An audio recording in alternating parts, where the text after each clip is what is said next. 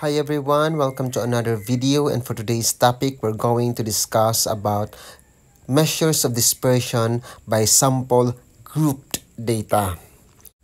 Let us start with the range. Now, unlike in the ungrouped data, all we need to do is just to subtract the highest value minus the lowest value, and then we were able to identify the range. The range, in solving for the range for the grouped data, let us try, for example, the score of 40 students in a 60-point quiz. So we have here already this, the frequency distribution, the scores, the class scores, and also the frequency. Now, first thing we're going to identify is the class boundaries. Now, how are we going to identify the class boundaries? Focus on the scores, okay? So all you need to do is to subtract 0.5 on the lowest score in each class and add 0.5 on the highest score in each class. So for example, in here, 53 minus 0.5, that is 52.5. Then 58, the highest, plus 0.5, that is 58.5. Next, we have here 47 to 52, the second class. So 47 minus 0.5, that is 46.5 rather. And 52, we have a plus 0.5, so 52.5. And the next class, 41 minus 0.5, that would be 40.5. Then 46 plus 0.5, that is 46.5. Next is the 35 to 40. So 35 minus 0.5, that is 34.5. Then 40 minus or plus 0.5, that is 40.5. So the same with the 29 to 34, subtract 29 by 0.5, then add 0.5 to 34. That's why we have 28.5 to 34.5 as the class boundary. Then the next one, the 17 to 22, we have 16.5 to 22.5. Then next would be 10.5 to 16.5. Then the last row would be 4.5 minus 10.5. Again, subtract 0.5 on the lowest score on each class, then plus 0.5 on the highest score in each class. Now, how are we going to identify the range? So, in identifying the range, just subtract or get the difference of the highest class boundaries minus the lowest class boundaries. So in this example, we have the highest class boundary is 58.5. Subtract it by the lowest class boundary, which is 4.5. So 58.5 minus 4.5, we have 54. Therefore, the range of this grouped data, we have 54. Now, let us proceed with the variance and standard deviation. Now, how are we going to compute for the variance and standard deviation? Now, we have here the given example, again, the scores and the frequency. So, first thing we're going to do is to get the summation or the total frequency. So, just add all the frequencies that we have in there. So 3 plus 4 plus 1 plus 2 plus 10 plus 11 plus 4 plus 3 plus 2, and the summation of the frequency or the total frequency, which is 10, is equal to 40. Now, after identifying the summation of the frequency, let us proceed of identifying the class mark. Now, how are we going to get the class mark? Just add the class limit divided by 2. So, for example, in here we have 53 plus 58 divided by 2 is 55.5. Next, 47 plus 52 divided by 2 is 49.5. Next, we have 41 plus 46 divided by 2, that is 43.5. Again, next, the same process, 35 divided by 4, or 35 plus 4 rather, divided by 2 is 37.5. Then 29 plus 34 divided by 2 is 31.5. 23 plus 28 divided by 2 is 25.5. 17 plus 22 divided by 2 is 19.5. 11 plus 16 divided by 2 is 13.5, and 5 plus 10 divided by 2 is 7.5. So we have already completed the class mark. So the class mark table is already done. Again, how are we going to identify that one? Just add the class limit then divided by 2.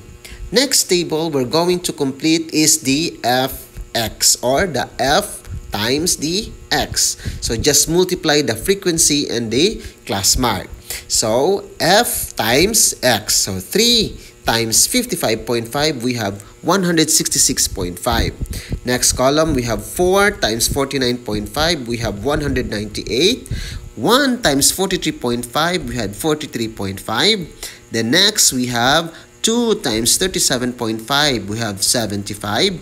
Next, 10 times 31.5 is 315. Then 11 times 25.5 is 280.5.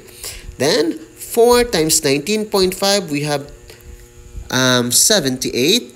Next, 3 times 13.5 is 40.5. 2 times 7.5 is 15. So we have already there the fx. Again, just multiply the frequency and the class mark. Next thing we're going to do is to get the summation of fx. So just add all the fx. So 166.5 plus 198 plus 43.5 and so on until 15. So if we're going to add them, we will get the summation of fx is 1212. So how or what is the use of this summation of fx? This is important in solving for the class or the mean. Okay, the mean value. So the formula, we have the mean is equal to the summation of f times x over n, and our summation of f times x is 1212 divided by our n is 40. Therefore, our mean value is 30.3. Okay, next table. So we have already the mean value. Next table, what is the use of the mean value? We are going to use that one because the next table we're going to complete is the x minus the mean, or the class mark minus the mean. Then we're going to square. So in here, in the first example, we have x, which is 5.5 minus the mean, which is 30.3. We have, okay, then square, we have 635.04. Next, we have x, which is 49.5 minus 30.3 squared, 368.64. Next, we have 43.5 minus 30.3 squared, we have 174.24.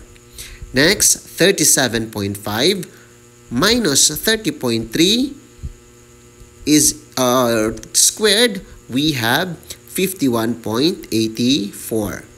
Next, we have here 31.5 minus 30.3, we have then squared 1.44. Next again, we have 25.5 minus 30.3 squared, 23.04. Next, 19.5 minus 30.3, then squared 116.64. Then 13.5 minus 30.3 squared, 282.24. Then the last one, we have 7.5 minus 30.3 squared, 519.84. So we have already identified now the next column. Now, next column, what are we going to do next? Again, in solving for that one, just subtract, get the difference of the class mark and the mean, then squared. The next table, we are going to use this one because we are going to multiply it by the frequency. So the one that we have computed, the x minus x quantity squared, multiply it by the frequency. So multiplying them, we have 3 times 635.04, that is 1905.12. Okay, next, multiply again the frequency, which is 4 times 368.64. We have 1474.56. Next, 1 times 174.24. We have 174.24. Again, just multiply the frequency and the x minus x quantity squared. So the same thing we're going to do with the next one. We are just going to multiply 2 times 51.84. We have 103.68. Then 10 times 1.44 is 14.4. Then 11 times 23.04 is 253.44. Then 4 times 116.64, we have 466.56. 3 times 282.24 is 846.72. Then 2 times 2 times 519.84 is 1039.68. Okay, so we have already, it's quite long, right? So after this one, we are going to get the summation. Okay, the summation of the f times x minus x, or x minus x bar quantity squared. So we have here the summation. We will get 6,278.4. Now, all of these details, we are going to use this one in solving now for the variance and the standard deviation. So we are now ready to solve. So again, the formula for the variance, we have s squared is equal to the summation of f times x minus mean quantity squared over n minus 1. Okay, so just substitute the given values. So we have here that is equal to, or the variance is equal to the summation. The numerator, we have 6,278.4, and then n minus 1, n is 40 minus 1, that is 39. So 6,278.4 divided by 39, therefore our variance is 160.98.